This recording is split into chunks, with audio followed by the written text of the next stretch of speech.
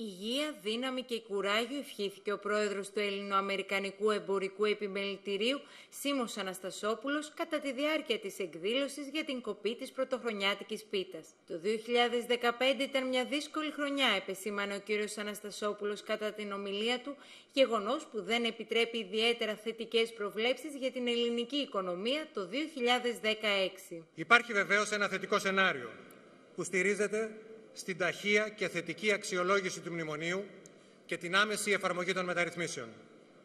Μια τέτοια εξέλιξη, που αποτελεί και το ζητούμενο για το σύνολο της επιχειρηματικής κοινότητας, θα αποτελέσει τη βάση ώστε να αποκατασταθεί η εμπιστοσύνη και η ρευστότητα μέσω της επαναφοράς του waiver και της αποδοχής των ελληνικών ομολόγων στο πρόγραμμα ποσοτικής χαλάρωσης της Ευρωπαϊκής Κεντρικής Τράπεζας. Την εκδήλωση που τείνει να γίνει θεσμός τίμησαν με την παρουσία τους εξέχουσες προσωπικότητες του επιχειρηματικού και πολιτικού κόσμου της χώρας, όπως ο πρέσβης των ΗΠΑ στην Ελλάδα David Pearce και ο υφυπουργός εξωτερικών Δημήτρης Μάρδας.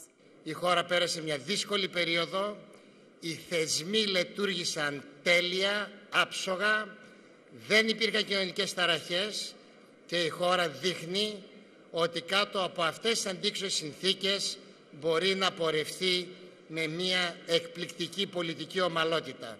Αυτό είναι ένας κύριος προσδοτικός παράγοντας για τους ξένους επενδυτές και ξέρετε βέβαια όλοι σας ότι υπάρχει ενδιαφέρον για τη χώρα. That this new year marks a turning point for Greece and that the country returns to economic growth and job creation. To realize this goal, adopting strategies to attract and retain foreign companies is critical.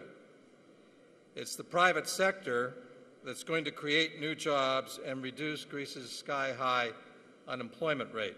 Παρά τις δυσκολίες του 2015, η ελληνική οικονομία άντεξε και αυτό δημιουργεί θετικές προσδοκίες για τη νέα χρονιά, τόνισε ο Γενικός Διευθυντής του Ελληνοαμερικανικού Εμπορικού Επιμελητηρίου, Ηλίας Πυρτούνιας.